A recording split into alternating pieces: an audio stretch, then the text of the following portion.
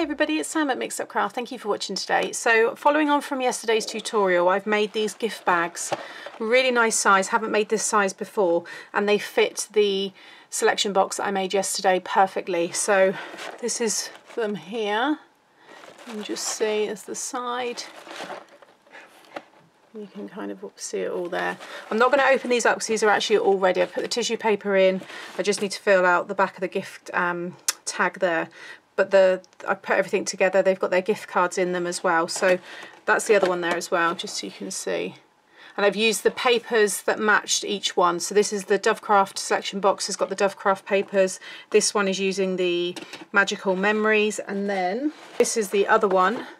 So this is what I made yesterday. So for anybody coming into this tutorial, if you want to see how to make this, just go up here or just look back at yesterday's tutorial. You'll be able to find it on my page. So for that one, I'm using the Festive Folly papers. So I've got everything here ready to go.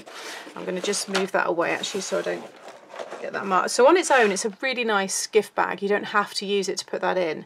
So again, that's why I've kept the tutorials separate, because it's always nice for you to just be able to go to one if that's all you need and not have to watch the whole thing. So for the gift tag, I use the Twas the Night tag from Woodware, and then for the large sentiment on the front, I've used the Happy Christmas from the Big Christmas Words. I just always use that one.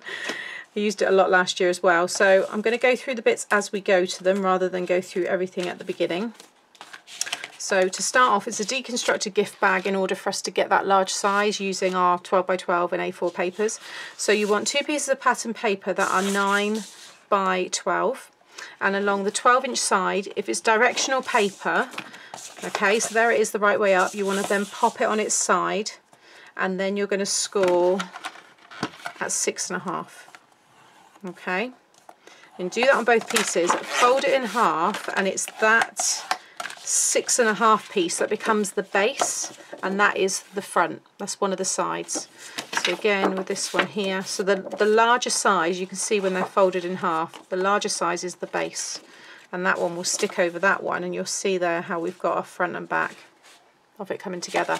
So that's those two pieces. Then you want to create your sides. So I've already cut one down, but you want two pieces that are 7.5 by 8. Okay, and it's along the 7.5 side, you want to score at 1/2 inch and 7 inches, and then along the 8-inch side you want to score at 3.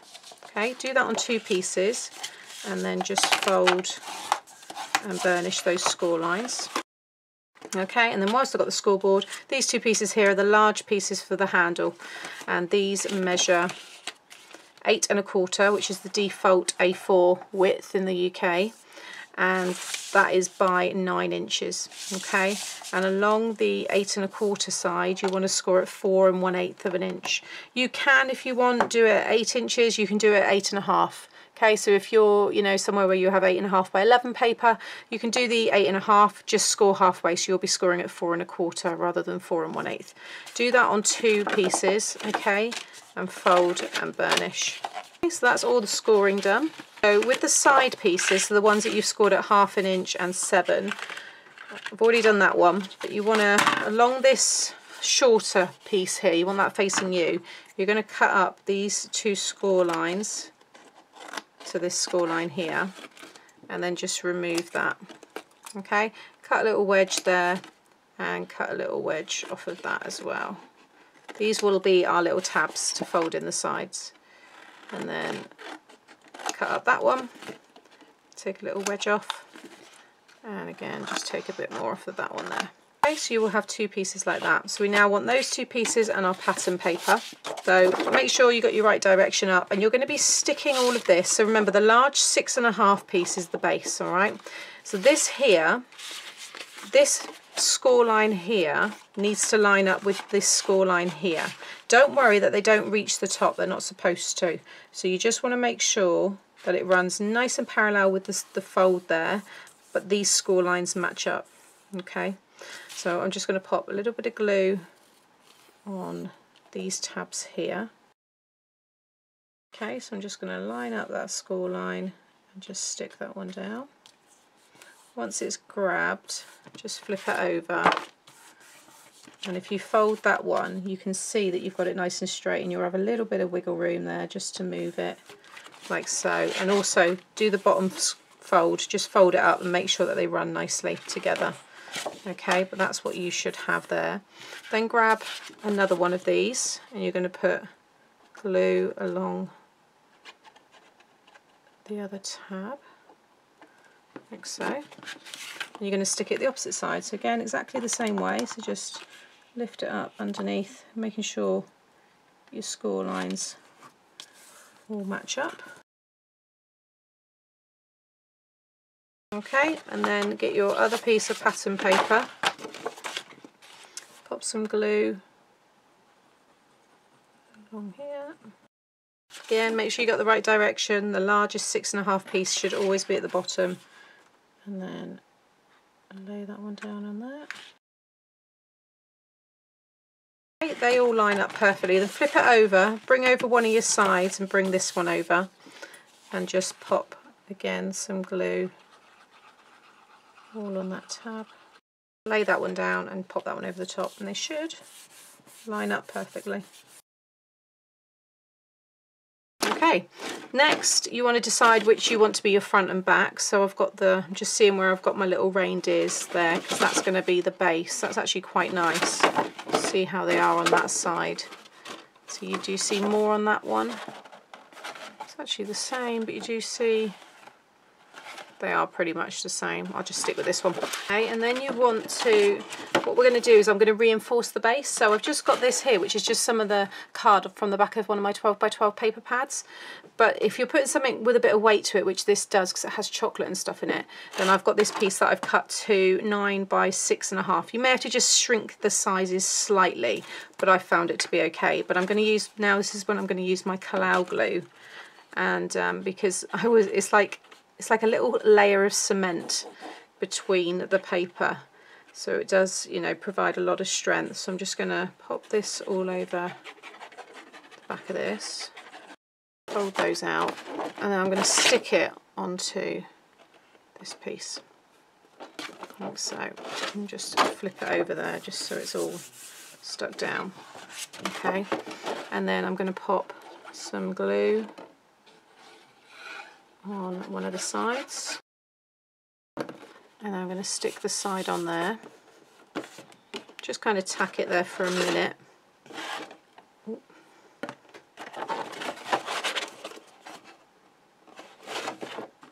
And then do the same on this side here, and if you just flip it over for the minute, and you just make sure that all sticks down.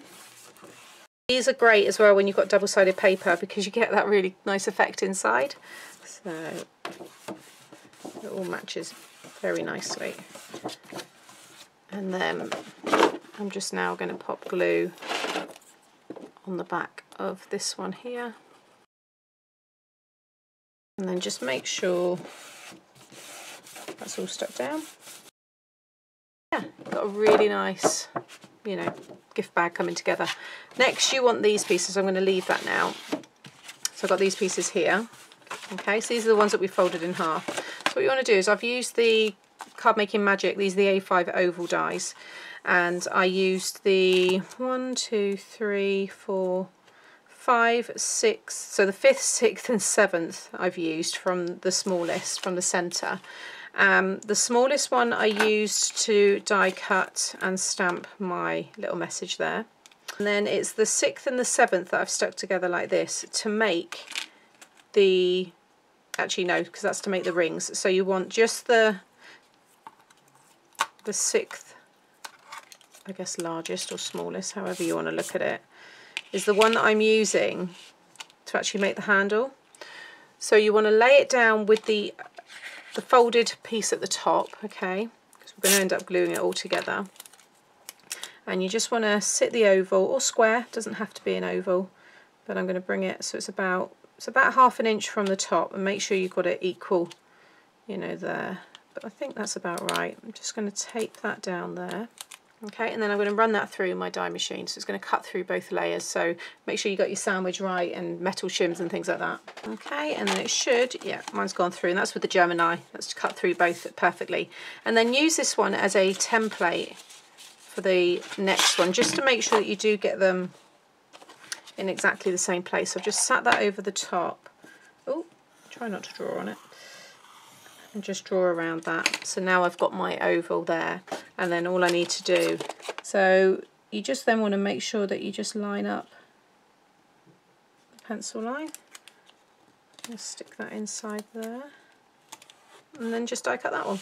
Okay, so that's those two. Keep all of these pieces, they're always handy for making little tags and things like that. Okay, so now I've got these pieces ready. We are going to stick them over this piece here, that's this like 1/2 inch piece that's higher. So it will go one side over this bit and one over the other. And you want it to just stick. You can just see there, just covering that 1/2 inch piece. So that's your guide. But it just extends the bag, everything matches. I just think it looks quite cool. And then I've got these decorative strips to just kind of break up that join, which we'll stick on in a minute. So all you want to do here is you want to stick glue onto 1/2 of one piece and then just along the bottom of the other. Okay, and then just along there. Cover 1/2 inch. And then it doesn't matter which one you want to start on first. Which one is my front again? That's that one. So I'm going to do this one here. So just make sure you sandwich it, keep it nice and straight.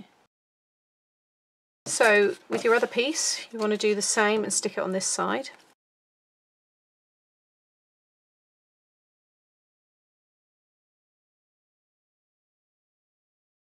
Okay, so whilst that's drying, then I've got all these pieces, and to get these ones I cut the larger one and that medium one, so it would have been 6 and 7, and I put them together, and you just want to stick them so that you've got a nice even border with both of them, so like that.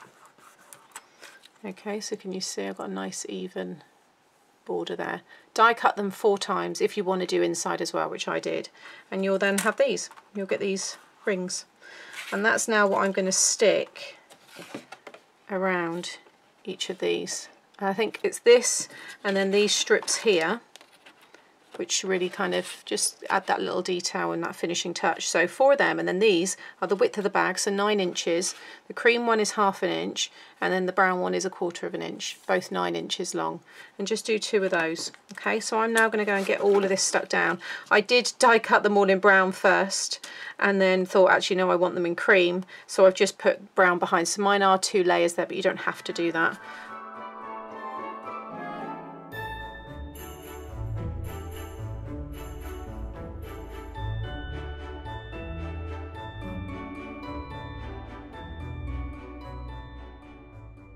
Okay, and then with my Merry Christmas and one of these, if you just sit it on there, you've got an instant tag for the front. So I'm just going to pop a couple of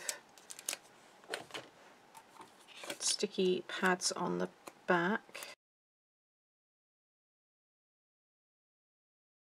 There we go. So then I've got the box, so you'll see how lovely does that look, all matching.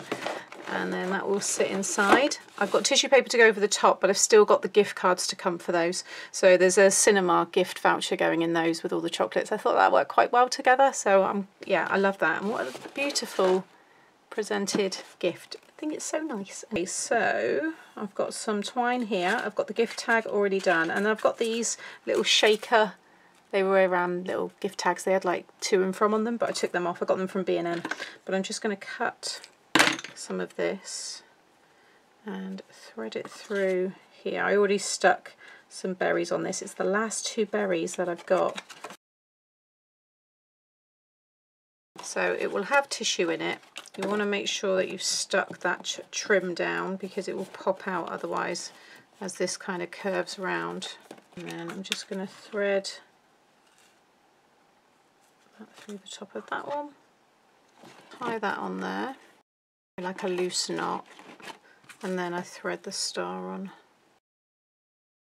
and then just trim off the ends. And there you have it. Really lovely very strong gift bag. You'd be surprised what you can now fit in that, because that base is really strong. And if you want to reinforce it with a thicker grey board, then you can do. So yeah, I really am pleased with these, and I love that, you know, it's all homemade, yet they look really, really special. They look like little houses as well. You could certainly maybe use this concept and create like a house on the front, a bit like I've done my Christmas cottage. You could possibly do, you know, something like that. Let me just, can't get it all in, but there you go. You can see what I've done. So hope you've enjoyed this gift bag tutorial. It's a different size. It will go into the playlist where I title all of the bags by size. So if you've bought a present and now you're trying to look for a gift bag to suit it, just go through that playlist and you'll be able to see all the measurements. So I will list this one as the 9 by 6.5 by 5, I guess it is. So yeah, hope you like it. Please give me a thumbs up if you did enjoy today, and subscribe to my channel so you get to see more. Thanks for watching. Bye.